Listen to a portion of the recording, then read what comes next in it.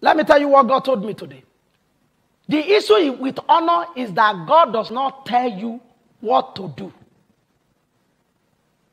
He just put it down around you where you pick it up. Because Solomon said, as finding pot is for silver and furnace for gold. He says, so it is not good for man to seek for his glory. Let others use their mouth. It's not good for a man to seek for his praise. God is no more honor. Hope that is sin is no more honor if God has given you all the secret. He just put it around you. Who spoke?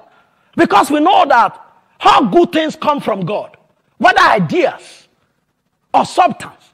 Who told Abel, bring the first fruit and their fat and the fat of your sheep?